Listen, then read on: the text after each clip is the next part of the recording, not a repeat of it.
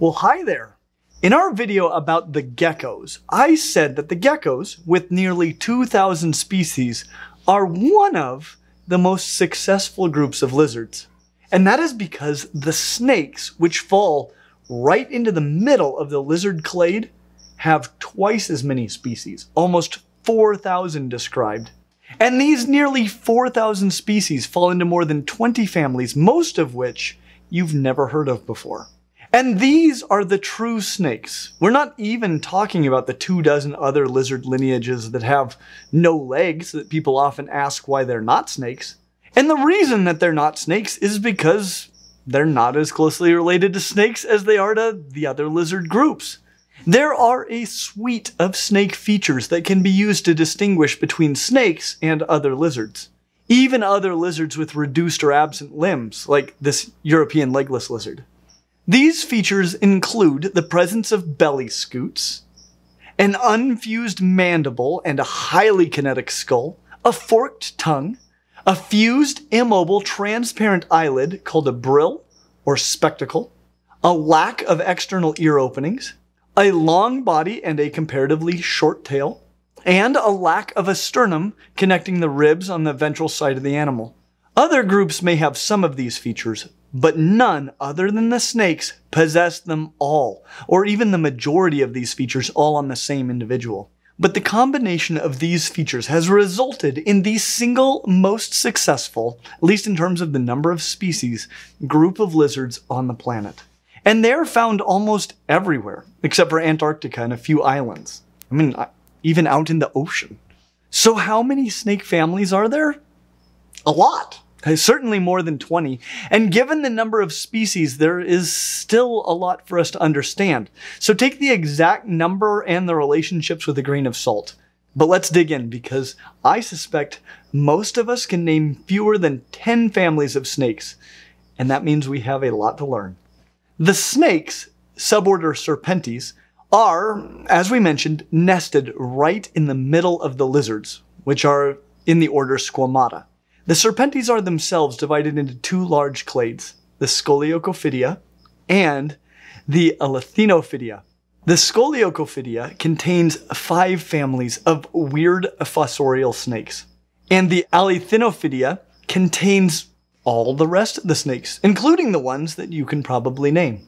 So let's start with the Scolicophidia, since it is a comparatively small and very weird group. And these are generally small and weird snakes, so, it seems appropriate. In general, members of this clade, which may be paraphyletic, are known as blind or thread snakes. They can get up to about 3.5 feet, or about 1 meter, but many are much smaller than that. The main unifying feature of these blind snakes is that they are quite visually impaired. Not only do they have reduced eyes, but their spectacle is opaque. This probably doesn't matter much since they live underground, and they probably just use their eyes to detect if they are still safely in the dark, or if they have accidentally emerged into the horror that is broad daylight where death is around every corner. The 5 families in this clade are the Animalipitidae, the Leptotyphlopidae, the Gerhopilidae, the Xenotyphlopidae, and the Typhlopidae. The Animalipitidae, the most distantly related of the 5, is found in Central and South America. They are mostly under a foot in length, and many species have a single tooth in their lower jaw. Let's call him Brian. The next most distantly related family are the Leptotyphlopidae, which are found in the Americas, North and South, Africa, and Asia. This is another family that stays small. The smallest snake in the world is actually in this family. They have non-mobile, toothless upper jaws and crania, much less mobile than most snakes. The next most distantly related family would be the Gerhopilidae. These are found in southern Asia and the South Pacific. They can be identified by the gland-like structures that they have on their head scales. The 2 most closely related families in this clade are the Xenotyphlopidae and the Typhlopidae. The Xenotyphlopidae are made up of just 2 families of snakes from Madagascar known as Malagasy blind snakes. They can be identified by a huge, almost circular, shield-like scale at the front of their face called a rostral shield. Also, they have no eyes and are pink. Let's just say that if you're in Madagascar and you find a dry worm with scales and a shield for a face, well, you'll know what you have. The Typhlopidae are found in the tropical regions of every continent except for the one without any tropical parts, as well as many islands all over the world. These guys have teeth in their upper jaws, but lack basically all of the head flexibility of most snakes, so they can only feed on very small prey. I'd like to pause from snakes, with this legless lizard here, for just a moment to say thank you to our patrons at Patreon who have made it possible for us to really dive into this new format of videos. You guys have responded in such a positive way that we now can move forward with this format, but that has only been thanks to the support that we've received from Patreon. If you'd like to join with them in supporting us in making amazing new kinds of content and just exploring the boundaries of what we can do on this channel, please consider checking it out. There's also a lot of really cool features for you to receive as one of our patrons. So, it's worth a little exploring. And that takes us to the Althenophidia, which are, if not less weird, at least more familiar. And that makes sense because there are, at least like 20 families in this clade distributed around the world, and most of them live above ground like we do. Within this clade, the most distantly related from all the rest appear to be the snakes of the clade Amerophidia. The Amerophidia contains two families which you might not think are closely related, but no matter how we build the phylogeny, it keeps coming back that they are one another's closest relatives. First is the single species family Anilius, the American pipe snake. This is a long, skinny, small-headed South American snake with red and black bands, leading them to be called false coral snakes. But unlike most long, skinny, small-headed snakes, they have vestigial hind limbs called spurs. Their head and eyes are also fairly similar to the blind and thread snakes. And because their jaws are not very flexible, they tend to eat things that are easy to swallow, like other snakes, caecilians, and amphisbaenids. Unlike the scoliocophidian snakes that all lay eggs, these guys are ovoviviparous, meaning that they retain the eggs internally until they hatch. Their closest relatives, members of the family Tropidophidae, on the other hand, look at a glance a heck of a lot more like boas than they do like American pipe snakes. These are found in the Americas from Mexico down into South America and all over the Caribbean islands. Like their closest relatives, and the boas that they resemble, they have vestigial hind limbs and give birth to live young. They also have the ability to change color from light to dark, which is pretty neat. When threatened, they coil into a tight ball like a ball python, or voluntarily bleed from their eyes, mouth, and nose like someone possessed by a demon. The next most closely related clade are the Uropeltoidea.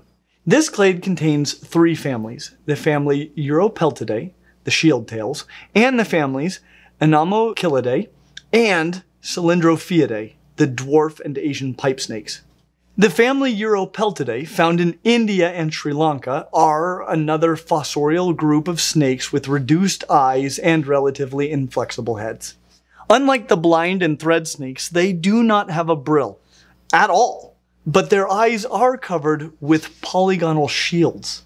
Unlike the Amerophidia, they don't have any vestigial limbs, but they do have a two-pointed shield at the end of their tails, hence the name shield tails. Being fossorial and with relatively inflexible heads, they seem to eat primarily earthworms and other things that are small and easy to swallow. Similar to Amerophidia, they are ovoviviparous, retaining the eggs until hatching. The family Anomochylidae, the dwarf pipe snakes, contains three species from West Malaysia and Sumatra. Not much is known about them. They're small, up to about 20 inches.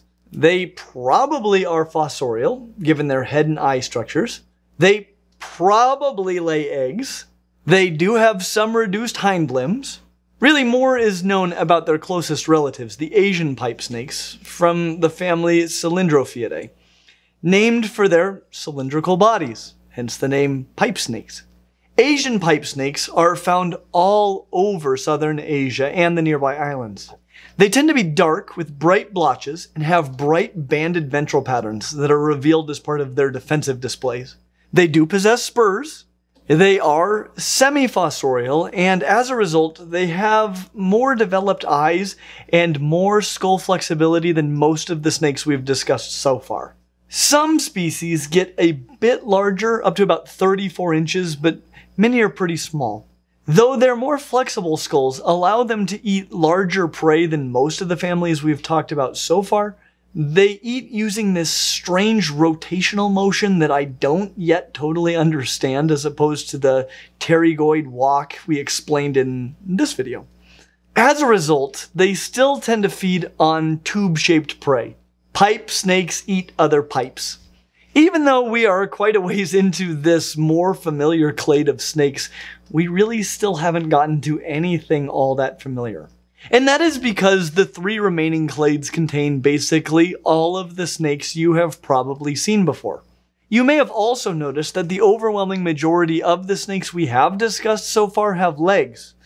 Only 2 of the remaining 3 clades have legs. Usually I say that snakes don't have legs unless they do. I should probably start to say about snakes the same thing that I usually say about the rest of the lizards. They have legs unless they don't. Because almost all of the snake clades have legs. So, let's talk about the 2-legged clades first. These would be the Pythonoidea and the Booidea. While both of these lineages have legs, that doesn't mean that they are one another's closest relatives. The reality is that we are still struggling to determine which 2 of these 3 remaining clades are most closely related. The Booidea contains the family Boidae, the true boas, as well as the families Calibariidae, Candoiidae, Carinidae, Euricidae, and Sanzinidae. These are considered by some to be their own families, but they're often simply included as subfamilies in the Boidae. This is one of those places where there's a lot of room for study, you know, if you're looking for a PhD project somewhere. But the boids, despite being one of the best known families of snakes, only comprise a few dozen species. We could probably cover them all in one video, you know, if you're into that kind of thing.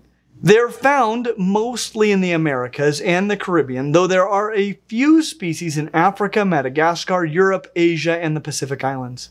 So though I tend to think of them as an American group, they do have some representation on all of the continents with snakes, except for Australia.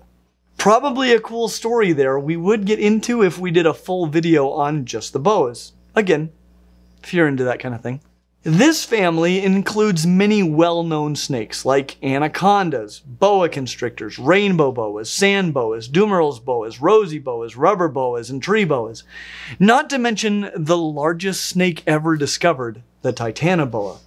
And though the titanoboa is now extinct, the heaviest of all living snakes, still a boid, the green anaconda. So what they lack in numbers, they make up for, in many cases, by being large and spectacular. Like almost all of the snake families that we have discussed so far, they do have vestigial hind limbs. The main group with which they are likely to be confused would be the Pythonoidea. Though there are some dental and skeletal elements that you could examine, the easiest ways to identify them would be by their babies and their heat pits if they have them. Boas, unlike pythons, generally give live birth, though there are a few species that have re-evolved oviparity, you know, just to wreck our day. Additionally, where present, the heat pits, called labial heat pits as they're positioned on the lips, are located between the scales, whereas they're located on the labial scales of pythons. The Pythonoidea, like the Boidae, contains only a few dozen species that could be covered in their entirety in a single video, if you're into that kind of thing. The majority fall into the family Pythonidae, but there are a few that fall into the families Loxosemidae and Xenopeltidae. The true pythons, the family Pythonidae, unlike the boas, are found in Australia. They're also found in Africa and Asia. Only recently have they established themselves in the Americas, and that is mostly the Burmese pythons in southern Florida. There is a species commonly referred to as the Mexican python. Mexico being, you know, in the Americas. but it is not a pythonid. The family Pythonidae contains the longest snake in the world, the reticulated python, as well as many other well-known species such as ball pythons, tree pythons, womas and black-headed pythons, blood pythons, carpet pythons, just to name a few. And again, I'd be happy to cover them all in the future, if you're into that kind of thing. Getting back to the American python, they do exist, they just aren't in the family Pythonidae. They are, however, very closely related. They are the only species in the family Loxosemidae. So there is an American member of the Pythonoidea, it just isn't a pythonid. The other family in the Pythonoidea are the sunbeam snakes of the family Xenopeltidae. These are from Southeast Asia.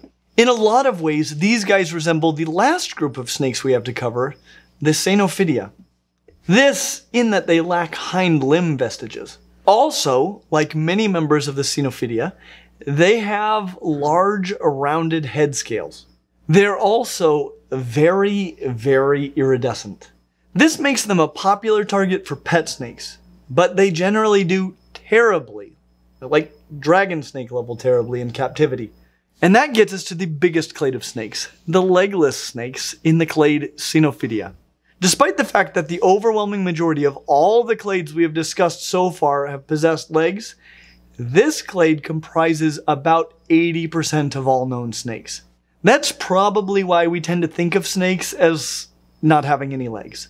This clade includes two main lineages, the Acrochordoidea and the much larger Colubroides. The Acrochordoidea contains only one extant family, the family Acrochordidae. These are from southern Asia, Indonesia, Australia, and other islands in between. But what the family Acrochordidae may lack in diversity, it more than makes up for in extra skin and weirdness. These are the wart, file, and elephant trunk snakes, and they are a weird, baggy aquatic group. They basically look like an anaconda that shed into its 5-year-old skin when it was only 2. So much skin. It's just a long aquatic lychee, except where lychees are soft, these guys are very rough for holding the fish on which they prey. They also have no belly scoots. There might be a reason they were on our list of 5 of the weirdest pet reptiles you could get. The Colubroides, on the other hand, are probably what you think of when you think about snakes. They're found on every continent except Antarctica, and even out in the ocean blue. And they are honestly such a huge group that I'm going to give them their own video, because they deserve it. So if you don't already subscribe to this channel, do so now, and click the little bell, because you don't want to miss that. As always, like and subscribe, and we hope to see you real soon. Is it right side? Let's see, can we get a paper towel? Because Yep. It's just water bowl water, if that makes you feel any better about the world. I mean, that's where they poop, I was right? gonna ask. That is where they poop. Jason, come on. In their water bowl? Yeah. Ideally not. I change it pretty fast when they do. Wouldn't be the first time. Don't act like you've never pooped in a glass of water you were drinking. Listen, I don't judge. And I apologize, my voice is a little bit shot after today, so if it cracks, we'll just start over like it's high school, okay? When threatened, they coil into a tight ball like a ball python, or voluntarily bleed from their eyes, mouth, and nose like someone possessed by a demon. Yeah. Thanks. I don't know how that's helpful.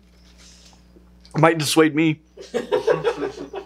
Yeah, you were going to take a bite out of it. Yeah. No. Yeah, whoa, something's wrong here. I don't know everything about everything, but I know that shouldn't be. El Diablo! Yeah, el diablo. No lo voy a comer. Because many of you are familiar with Cobra Kai. But do you know Cobra Kai? Well, but they still see. They're kind of like the cool guys that come into a building and have their sunglasses on the whole time. Indoors. Indoors. So here's what I'm going to make sure Karen knows. Is that if you're ever in an accident and it looks like you will have lost your vision, that you will want your eyes scooped out of your head.